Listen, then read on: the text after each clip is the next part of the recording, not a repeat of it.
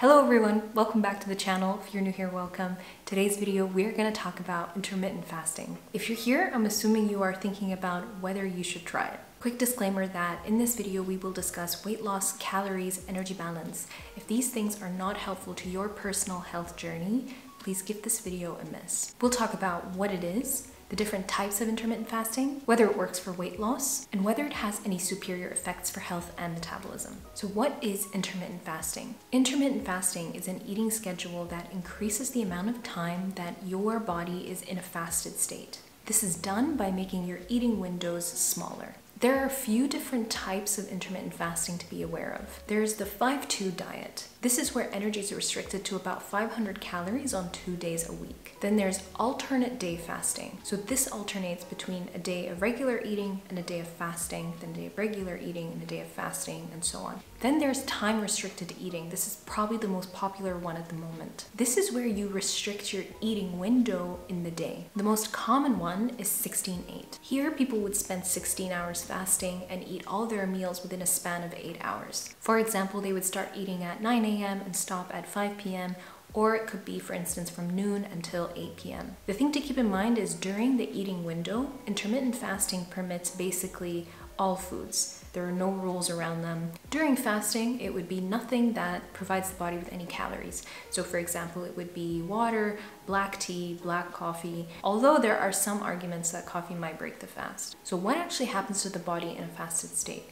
Let's talk about what happens when we eat. When we eat, our body digests the food and the nutrients are absorbed into our blood. Here you'll see blood sugar levels go up, or for example, blood fat levels go up. Our blood sugar levels need to remain stable. So to counteract that rise, our body releases insulin. Insulin signals to cells around our body to take up that glucose that's in our blood into the cells. Because of that, insulin is an anabolic hormone or a building hormone. So then what happens when we fast? How do we get energy? We pull it from our stores into our blood. So first we pull glucose from glycogen stores, and then once that's depleted, we start pulling from our fat stores for energy. This is basically what popularized intermittent fasting, that when we're fasting, we're not having to release as much insulin and we're spending more time pulling from our stores instead of building them back up. So does this automatically lead to weight loss? No, not necessarily, because weight is going to depend on total energy balance. This is the total amount of energy that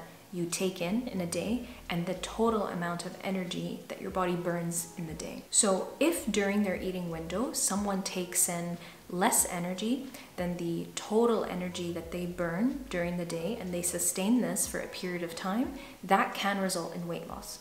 If they take in the same amount of energy as they burn, they'll maintain their weight. And equally, if in that period they take in more energy than their body burns and they sustain this for a period of time, they can also gain weight. So then for someone whose goal it is to lose weight, is intermittent fasting effective?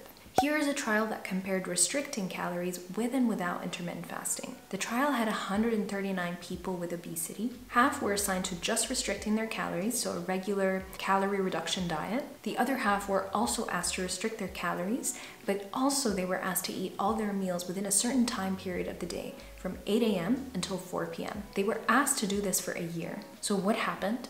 At the end of this time period, they found that both groups lost weight, and they found no significant difference between the amount of weight that the groups lost. They also found that there was no difference in their general metabolic health markers. The authors concluded that this time-restricted eating regimen was not more advantageous compared to daily calorie restriction. Here's a study that pulled together a range of different trials that studied the effects of intermittent fasting. They found 12 studies that compared intermittent fasting to daily calorie restriction. And here as well, they report the same thing. There was no difference between the two approaches.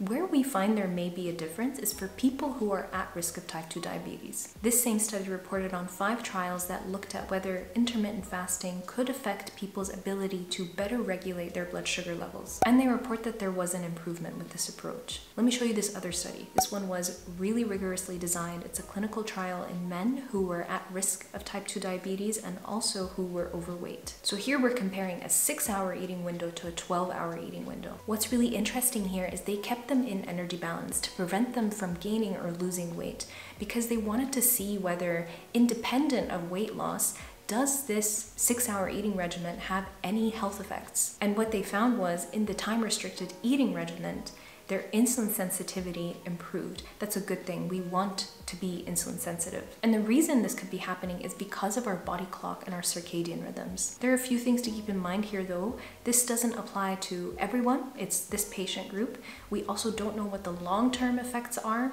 of this sort of regimen. And also keep in mind the eating regimen. 7 a.m. to 1 p.m. may not really be feasible for general life. So let's wrap up key takeaways.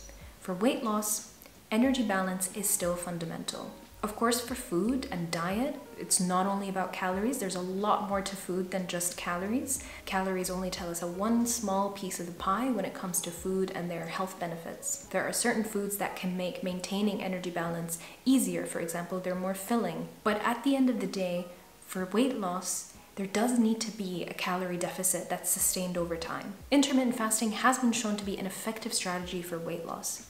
That being said, it is no more effective than daily calorie restriction. Both can be ways to create a calorie deficit. So here it's really down to an individual's lifestyle.